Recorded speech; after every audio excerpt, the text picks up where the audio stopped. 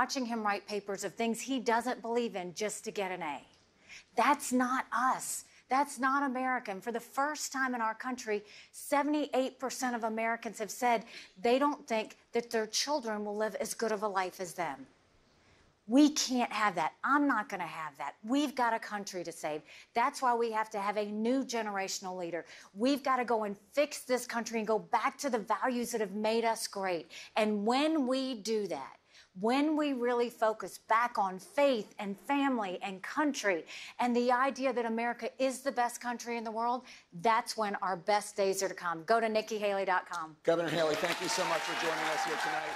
And thank you to our audience and to our host, Grandview University. Be sure to tune in Wednesday at 9 p.m. for our next CNN Presidential Town Hall. Dana Bash will moderate. The former Vice President Mike Pence's coverage continues with Dana Bash and Caitlin Collins. Thank you so much, Governor. Really. Thank you so much. Thank you, everyone.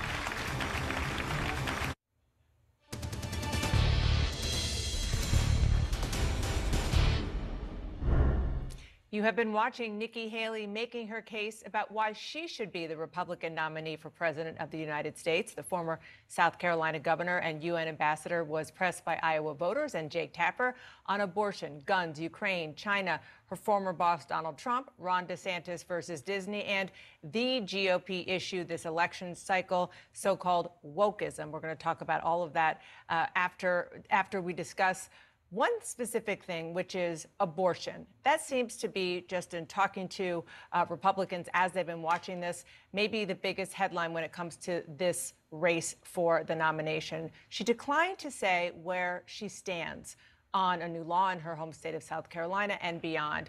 She did differentiate herself from Donald Trump and DeSantis on the issue of Ukraine and how to deal with Russia. We want to talk about all of this with Abby Phillip and Audie Cornish, who are here now. Yeah. Abby, what's your takeaway? Yeah, I mean, I think that what you're